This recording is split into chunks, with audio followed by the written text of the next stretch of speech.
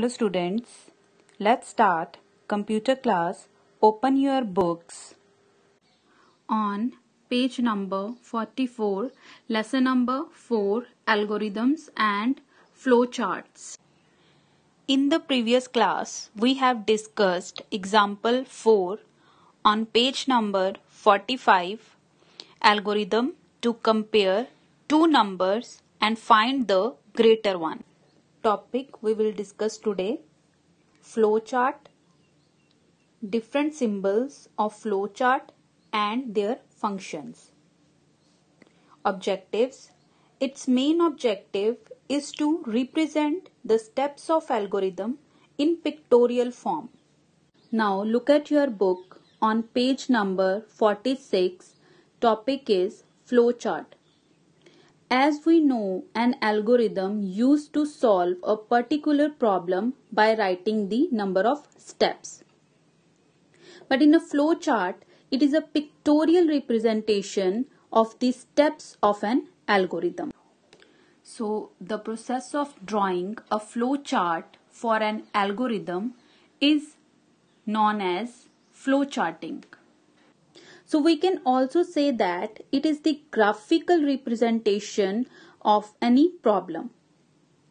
In the flowchart, we can use a picture representation instead of writing thousands of words.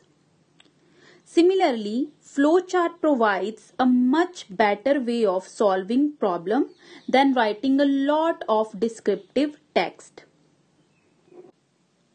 So we can say that a flowchart is a pictorial or graphical representation of the steps.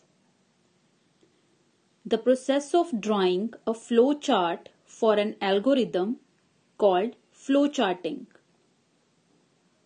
In the flowchart, there is just a picture instead of using thousands of words.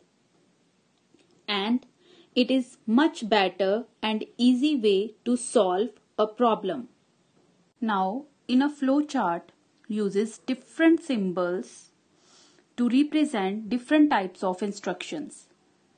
All the symbols are connected with each other with the help of flow lines. Now here different symbols and their functions are given. The first one is the start stop box. This start and stop box is used in the beginning and ending of the flowchart. Second one is input output box. It is used for accepting inputs or giving output of the program. Third one is the processing box. It is used for writing the instructions and can do any type of calculation. Fourth one is decision condition box.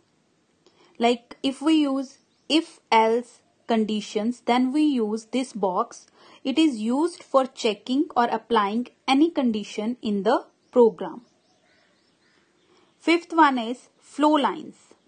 These lines are used to show the flow of the program, like in which direction the control of the program is moving. These arrows are used to connect various symbols that we use in a flowchart. Then there are connectors. Connectors are used to connect one part of the flowchart to another part. Now let's start with start and stop box. As we know, it is used in the beginning and ending of the flowchart. We will see it with the help of an example. So here you can see an example where we have used start and stop box at the top and the bottom of the flowchart, in which start and end has written. The second one is input output box. It is used for accepting input or giving output. We will see it with the help of an example. Here you can see we have the start box. Then there is an input box in which we can give the input. The next one is decision condition box. It is used for checking and applying any condition. Let's see in example. Here you can see after the input box we have the decision box in which we will write any condition and then we will check if it is true or false. The next one is the processing box. It is used for writing the instructions and doing calculations. Let's see it with the help of an example. Here you can see after the decision box we have two process boxes in which the instructions and calculations have written. So if the condition will true, then the process box at the left side will execute, and if the condition will false, then the process box at the right side will execute. Next one is flow lines.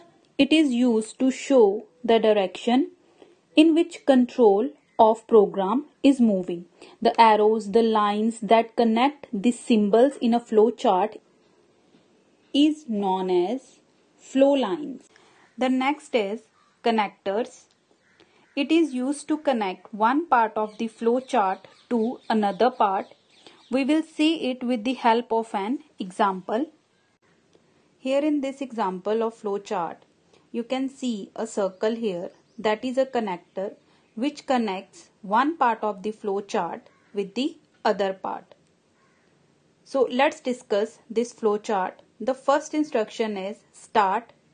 The second instruction is input. We give the input number, that is X. Then there is a decision box.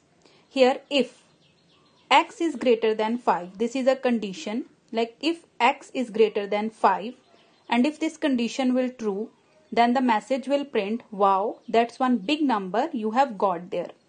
And if this condition will false, then the message will print, gosh, that's sure is a teeny tiny number.